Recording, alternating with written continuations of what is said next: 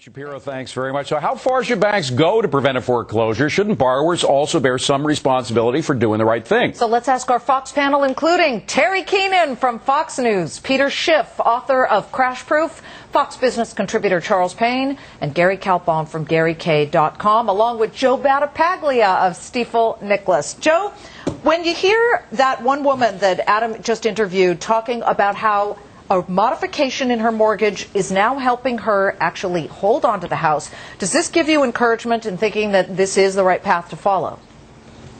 Well, unfortunately, we have such large volume here that if you stabilize those in their homes, they will not be contributors to the economy prospectively because it will still be a heavy burden. In addition, the marketplace will not know what the true value of homes should be, so it arguably will take longer for prices to correctly adjust.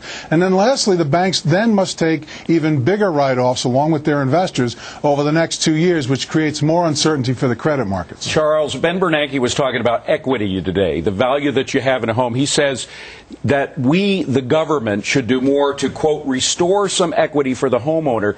But a lot of these homeowners put no equity in it. They don't have a stake in their home because they didn't put any money down. So is he using the wrong word when he says restore equity because they didn't have any to begin with? I think he probably should have used restore confidence or restore confidence in the system or the real estate market. Certainly restoring equity probably is the wrong word to use. But I sort of disagree a little bit with Joe is just saying. I think the banks, despite the fact who's at fault, who made a mistake, probably it's part self-preservation and part that confidence thing that Bernanke alluded to. They need to work with these borrowers right now to try to figure something out. Also, the banks have to know in the back of their mind that Congress is probably going to come out with some more plans, and probably at the end of the day they might get bailed out, through the taxpayer one way or another. Peter Schiff, what's the best idea here to fix this problem at the moment, and how much of a responsibility do the homeowners bear in this? Well, I think the borrowers are actually in the driver's seat here. I mean, look what Bernanke admitted, that the recovery rates in foreclosure are less than 50 cents on the dollar.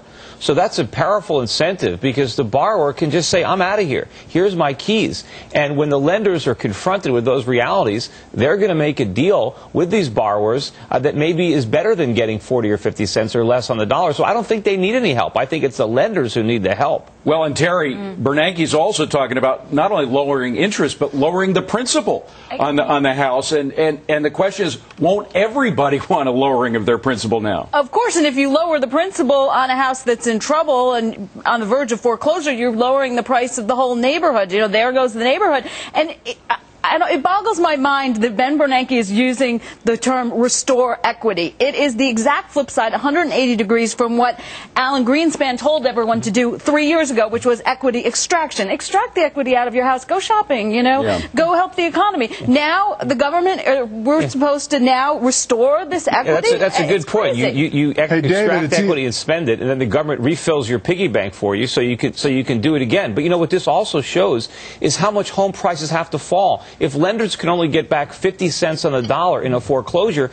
that means down payments need to be 50%. Let's get Gary Kaltbaum in here, and then Joe, I'll let you get back into. Gary, when you look at the overall idea of a solution that might involve the government and the lenders, what is it? Well, I think the solution is move to Sweden at this point in time. I got to tell you, I sat there. I'm in Orlando, and I'm watching Bernanke and I wasn't there where he was, but listening to what he says. And this proposal is just, I cannot believe what I am listening to.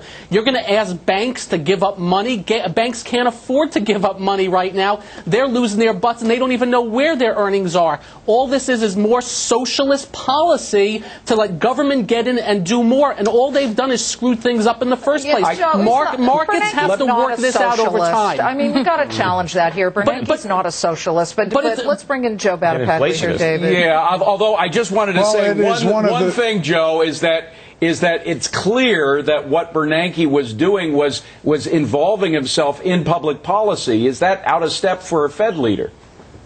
He has made a dreadful error here because in the past, Alan Greenspan nuanced his comments so that there was something for Republicans and Democrats to fight over, not to assume that it's right. He has now basically taken the lid off of everything and said, raise the cap for lending from Fannie and Freddie, raise the cap for guarantees from HFA, and he used the right words. He, in effect, is saying give equity in the homes to the homeowner, which is to say, as example, if the house was worth $100 now and the guy owes $100, then give him $20,000 off to $80. He now has $20,000 in the game.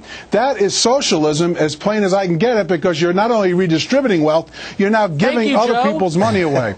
And that's a sad state of affairs. And he has endorsed this, which gives congressmen like Barney Frank and senators like Chuck Schumer a chance to run for the roses here to redistribute more income. And I will say, Joe, to your point, this guy is considered either the most powerful or second most powerful man in the world. He's got to show he can be replaced, Charles, and he should. Some leadership, though, at some point, in this sort of crisis. That's not his job, Charles. His job is price stability. His job is price stability in the economy. Bernanke got the job because he was going to speak to us and he screwed that up, too. We don't have price stability. One at a time. All right, my biggest that's a whole different topic. We have a 15-second hard break, and you know what that means. We've got to take a break. We'll be back with a lot more of our exciting discussion in a moment. It's do or die for... You've got money in a savings account, maybe a CD. I'm sure a lot of you do. Do you need to be worried about the banking system at the moment? Our Fox panel is back now to talk about it, including Nicole Ridgway from smartmoney.com. Now, Nicole, the head of the FDIC, is very careful with the words that she uses. She doesn't want to cause anybody to panic, certainly doesn't want to run on the bank. We already saw one in England. We don't want anything like that happening here. And to put it in perspective, the S&Ls, we had over 1,000 institutions closed down. We're nowhere near that right now. Nowhere near that. And there are certain insurances put in place that'll make sure that, the average person saving money in their account, they're not going to lose it. There's insurance in place.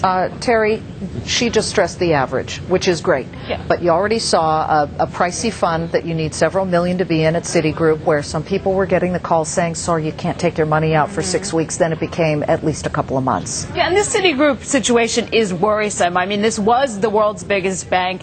It had the investors, some of the best investors in the world, Eddie Lampert, Prince Al-Walid, investing in it. Now, the sovereign funds of Abu Dhabi and Kuwait and the Prince saying they need more capital. I mean, this is a very serious situation. And I also think there's going to be massive layoffs at the bank. 300,000 people work at Citigroup, so it has huge ramifications for the rest of the economy as well.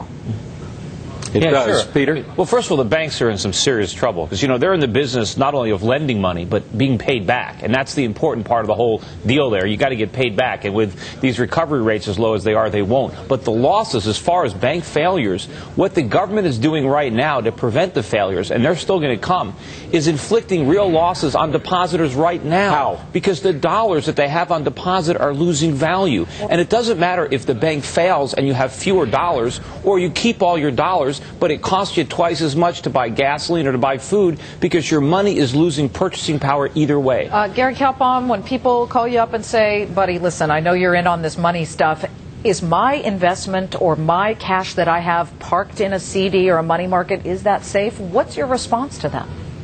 I have actually had a few calls from people about money markets, and I tell them I've done my checking and don't think so. Now, look, as far as whether bank fails or not, I don't see it. There's all this talk, and whenever things go south for any industry, somehow the people come out of the woodwork saying the end of the world is coming. That's usually overrated. There are definite issues out there. I think Countrywide was going to go bankrupt before Bank of America took over. I think there's going to be some casualties, but overall I think we'll be in fine shape, and we won't be laughing about it 10 years from now, but we'll be looking back on it, and I think everything will be A-OK when all's said and done. Charles, the head of the FDIC, she was very assertive when she was here, suggesting that they have plenty of cash to back up any kind of bank failure, at least the kinds that they were expecting.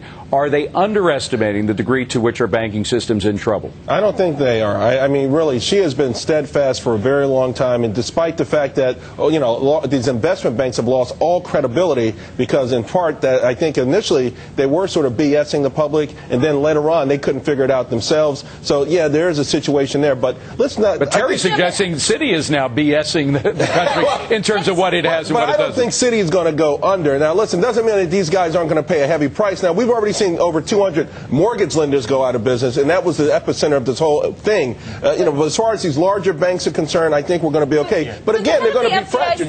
She should be ashamed to even show her face. I mean, where was Sheila Baird. Where was Sheila Baird when all these banks were writing these CDO squares and cubed and square roots of even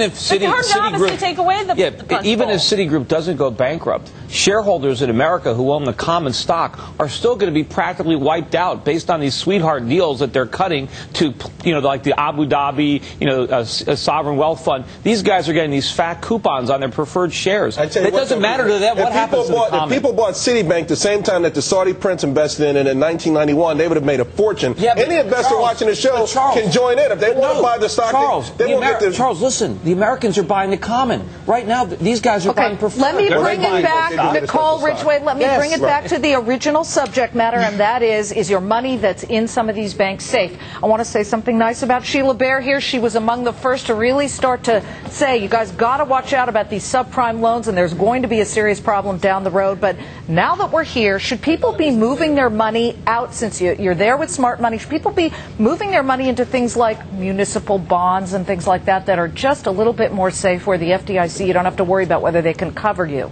Well, the problem with the municipal bonds is because of the ratings on the bond insurers, there is some question about whether or not they're going to actually be able to get those great rates with those AAA ratings. So the muni bonds may not be the best place to go, but keeping it in safe investments, the money markets are not going to give the great returns, but they will be safe enough in them. Well, Gary Kay, your excellent piece questioning whether Citi is as cheap as some people say it is right now. Do you think that folks who are invested in Citi are going to lose everything?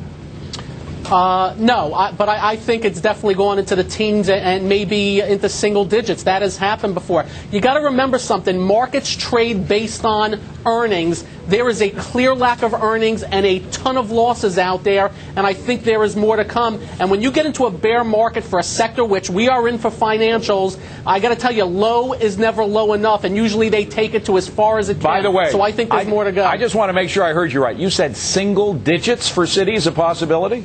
Sure. Look, the stock was 55. Did you ever think it was going down to 22? It's half the number it was a year ago. It's true. 120 billion in market cap it's lost. Just remember, there are no safe investments in the United States anymore. Oh, come on, no. If the dollar is going down, there's no safety in a money market. Then if the dollar is losing value, why? Because I'm trying to help. And I got there it is.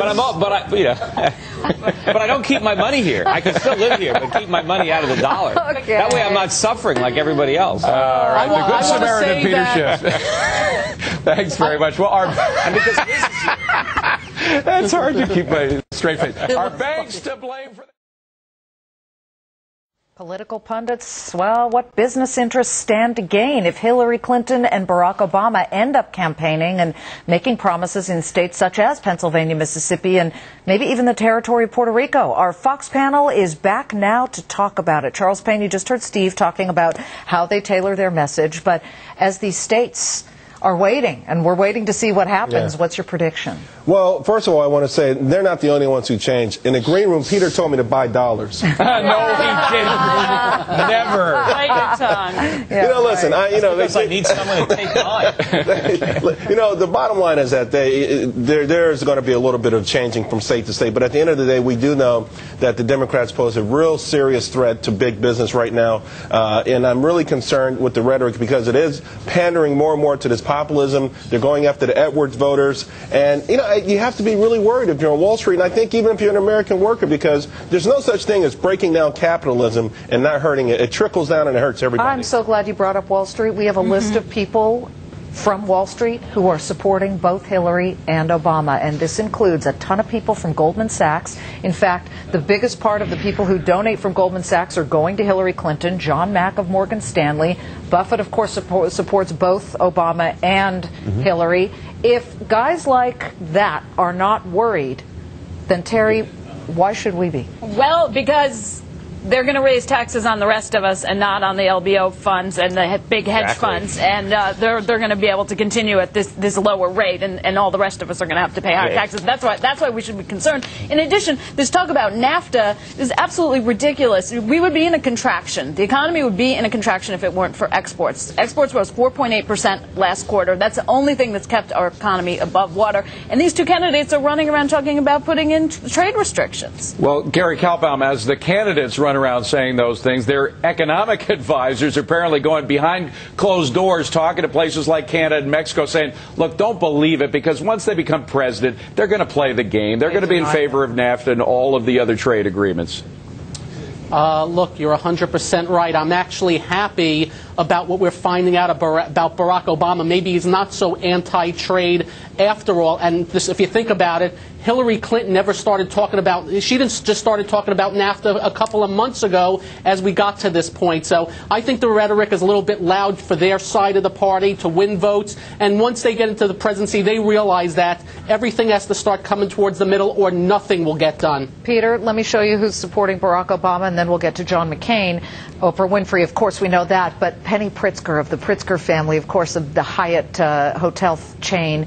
These are billionaires who support But that Pritzker family is very divided, by the way. Some of them are for Republicans, some are for Democrats. Well, certainly, no, a lot of it has to do with appearances. You know, unfortunately, the rhetoric of the Democrats or of socialism is, you know, it makes it, if you support it, it looks like you care about people. And when you support freedom or capitalism, you don't care about the little guys, you just care about profit. And, you know, the difference is, of course, is, you know, it's capitalism and free markets that do more to help poor people than government handouts. But at least it makes you appear better connected when you support people that espouse these policies. Put a nice button on that. Thank you very much. We have a hard break. Did the appraisal... They thought it was. Terry, at a time like this, do you just continue the dollar cost averaging and just stay in the market and not get panicked? Well, that's what people like Warren Buffett say to do. You know, in a falling market, that might not be the best thing, but if you're a long-term investor, it's the safe way to play. I think this market, though, is very dangerous. I mean, you have financial stocks falling like knives day after day after day. So you have to be cautious. On the other hand, there are some folks out there would call screaming buys. The old adage was, if Intel goes below 20, you buy. Apparently, a lot of people did, because it's trading just below 20 now. Before it was closer to 19, and a lot of people went in to buy at the last minute. Yeah, you know what? Before I came here, I wrote my afternoon update. If we closed less than 200 points down, it would be a moral victory. So right now, I'm ready to break out the confetti. But you know what? Just because financials are doing poorly doesn't mean that the companies that sell meat are doing poorly. You know what? A lot of folks have to look at this market. I always look at the market individual stocks. I'd never look at it as a broad market. And with saying that, we're at a 2-decade low in terms of valuation. There are values out there, and you know what? If I had a 401k and I could afford it, I would double up on the amount I put into my stock market right now. Oh, now Gary Kaltbaum doesn't exactly feel that way, particularly when it comes to Citi, where you say this thing's going down into the teens. But do you see some buys out there right now, as in stocks are on sale?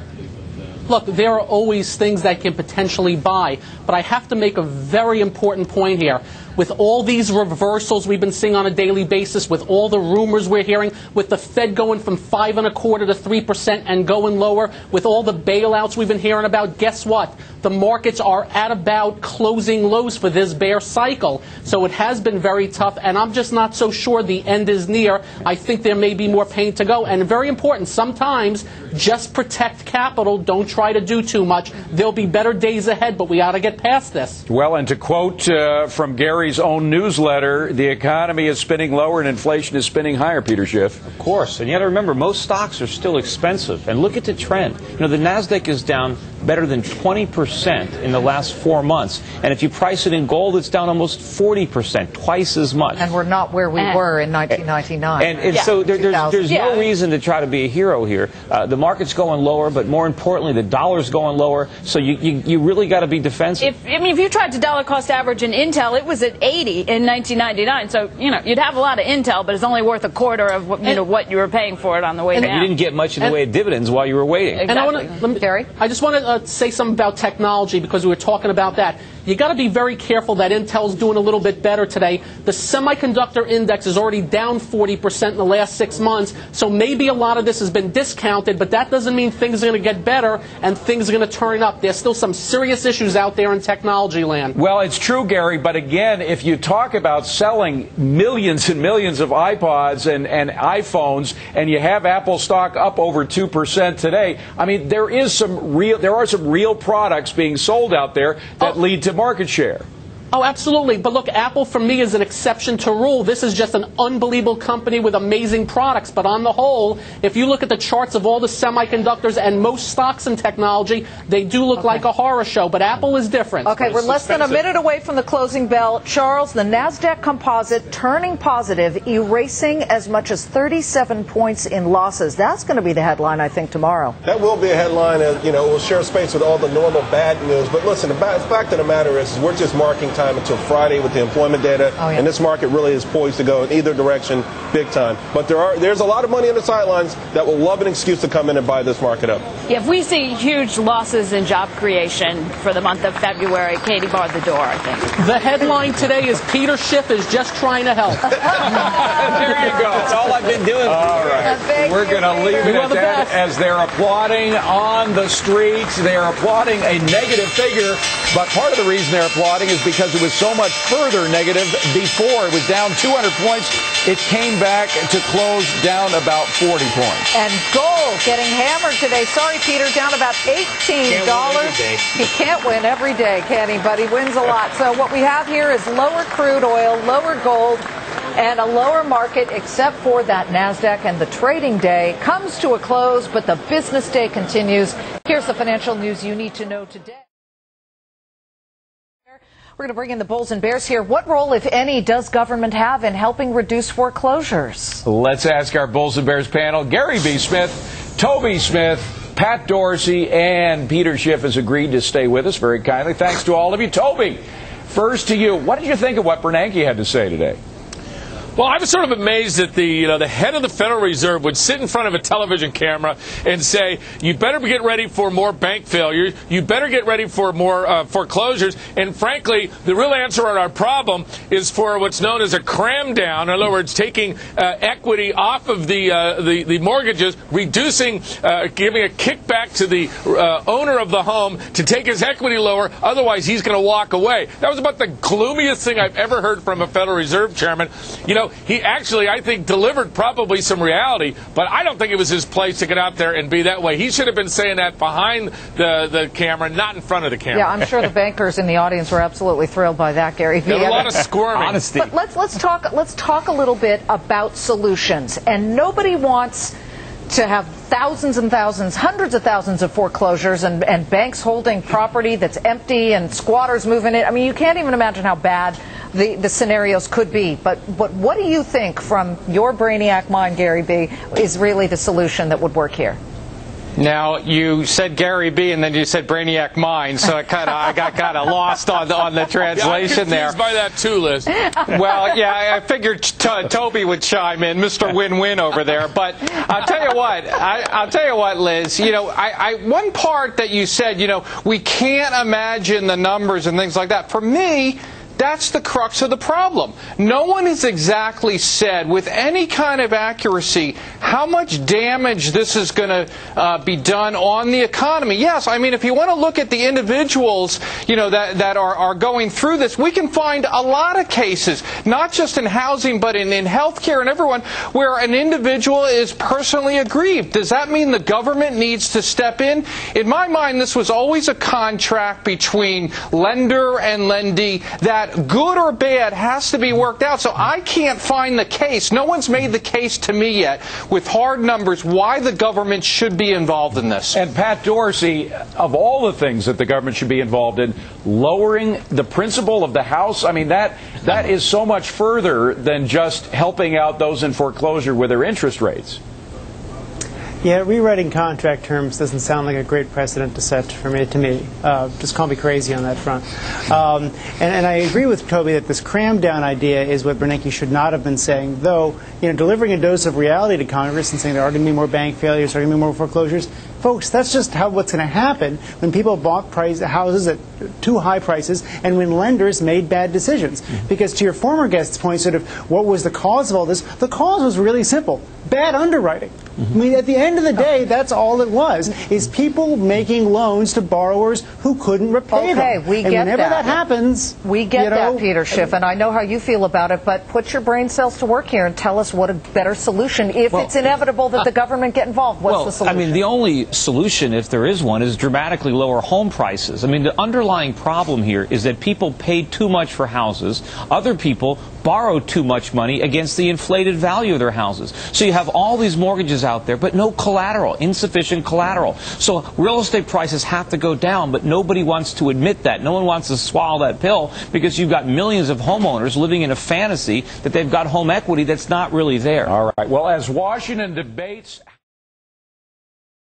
All right. Well, Clinton or Obama, who is Wall Street's favorite on the Democratic side? Let's turn that to our Bulls and Bears panel, and we also welcome back Nicole Ridgway of smartmoney.com. All right, Obama's side here. Who likes him? I think there's a lot of bankers that like them, but more money is definitely going towards Hillary as far as Wall Street's concerned. Peter, Obama's people did the best they could to try to encourage investors and even foreigners that, in fact, his rhetoric on the campaign trail is very different from his what will be a pro-business stance if he becomes president. Yeah, I don't is Wall Street buying? I don't think there's that much difference between the two of them, but I do know that Hillary has a history of supporting the carried interest, and there's a lot of interest in preserving that. Well, some of the real big guys in the hedge fund industry and private equity, they earn their income through a carried interest in their partnerships, which gives them capital gains treatment on what would normally be ordinary income if everybody else earned it. Yeah, they pay 15% as opposed to 38%. And no FICA, which is huge. And I know that Hillary has supported that. I don't really know where Barack stands on it. He's probably not in favor of it. So. Tobin Smith, a lot of the guys over at Goldman Sachs seem to be pouring money into Hillary's campaign and not Obama's. Why do you think that is? Well, to Peter's point, the carried interest is a big deal to very specific parts of Wall Street. But, frankly, what they're trying to do is get as much money in her pocket as possible so that if she became president or Obama became president, they've got a calling card. Remember, I've been in Washington, I think, about 15 years now. The one thing I know is you got to follow the money trail. He who gave the most money to the winning candidate gains access. And access is going to be key if there's a new regime. That's why they give them the money. They're not giving the money, to look good or to follow their philosophical desires. Trust me, it's all about access. And Gary B., isn't that the point that everybody is hedging their bets right now? They're giving money to Republicans, to Hillary, to Obama. You can't really find who Wall Street is in favor of, right? Yeah, exactly. It's the old, keep your friends close, your enemies closer. In this case, boy, I don't, you say who does Wall Street want? It's a kind of a toss-up between Lenin and Stalin and then these two. I'll tell you what, Barack Obama, he is absolutely no friend of business. I mean, I have not seen a big government, federal government, forget it. He don't even like state and local governments. He likes a federal government for just about everything. And, whether it's, the living wage, whether it's mandatory health care, no matter the size of the business, boy, he'd really put a crimp in things. I think the advantage Hillary has is she's probably been around just a little bit longer as probably a little bit more savvy politician, and after all that has realized, you got to really kind of walk the line on some of these issues. Pat Dorsey, it's a funny line what Gary B. Smith says. I don't know the difference between these two, a communist, socialist, but John Mack of Morgan Stanley doesn't seem to feel that way about Hillary Clinton, nor does Chaim Saban, the CEO of Saban Capital Group. I mean, there's some big money names like Stephen Ratner supporting her. On the Obama side, fewer, though. And, some big Hollywood people like David Geffen, Jeffrey Katzenberg, but a couple CEOs in there, too, supporting these people. Yeah, I think the single biggest difference between the two is simply track record. She has one, he doesn't. So with her, you can go to that track record and say, it really hasn't been radically anti-business. And you can say, okay, I can have some confidence that would carry through to the presidency. With him, it's much more of an unknown. And I think that's probably why you're seeing a bit less Wall Street interest coming in there, because he's more of a wild card. Maybe that rhetoric gets translated into policy. Maybe he moderates. You don't know. Whereas her, you have a voting track record you can look at. Well, Peter, if things are going to get as bad as you say they are, and you say we're only in the first inning of a long 9-inning game in terms of things going south, the next president is going to have to do, or is going to feel compelled to do quite a bit. So we really should focus on these promises made on the campaign trail, because things might get bad enough so that radical changes are put into play. I mean, one of the best things about politicians is they rarely keep their promises, and the promises normally do more harm than good. But, Hillary is still a New York senator. And even if she loses, the people in New York still deal with her. And I think that's another reason why she's popular on Wall Street, is because she's already here. And she's already in New York, and people need that access, even if she's not in the White House. Tobin, last word here? Well, if things get as bad as what Peter says, the president's job is going to just be turning out the last light. So I'm not, I'm not quite that worried about it, Peter is. What I am worried about is Obama leading a candidate, like, remember John Kerry? Oh, I have a plan. And his plan is basically to tax the hell out of people, and that scares me. All right, last word from Mr. Toby Smith, but he'll get the first word probably next. Coming up, President Bush wants...